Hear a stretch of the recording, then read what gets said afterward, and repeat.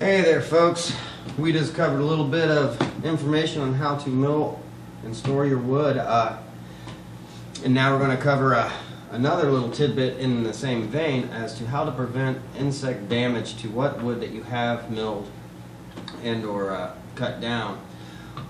The first thing that you really should do to prevent this infestation is to remove the bark. The bark beetle loves to get underneath the bark, and it's a perfect habitat for him or her. I don't know if they're transgender or not, but they will get in here, and they have actually gotten into this red cedar that I have. If you look at this fine powder, there it is. This is what they leave in their wake. Fortunately, it hasn't caused enough damage to this particular log, so I can go ahead and use it. If it did, I would probably have to consider pitching it if it was going to be used for anything structural. But I'm good on that. I'm just going to make a hope chest for my daughter. So that's not structural unless she stands on it or something weird. So first you take off the bark. Next you want to get it off the ground as soon as possible.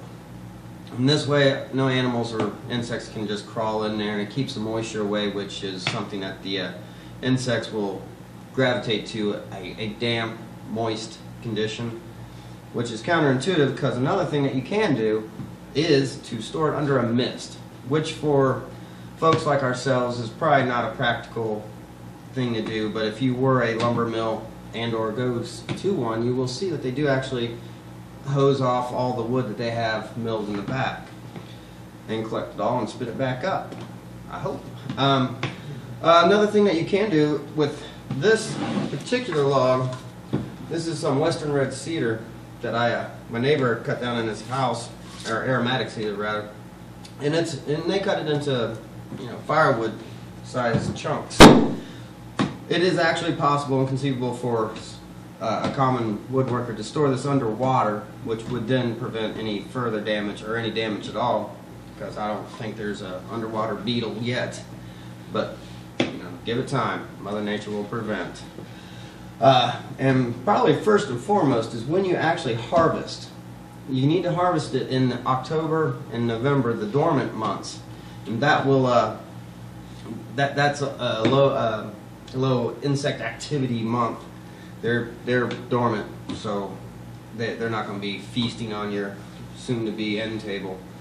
And for further research, I have the Wood Handbook here, which is published by the USDA, Department of Agriculture, and they have a lot of good information here. One of it, which is a chart here telling you what these little evidence of insect infestations, what the insect is, and the cures, and when they start feeding on the wood and when they stop, and what they're doing and how deep, and etc., etc. A must-have. You can also download it as a PDF online, so you don't have to buy the book. Pretty much that's that, and now we're going to go into the next section, which I forget.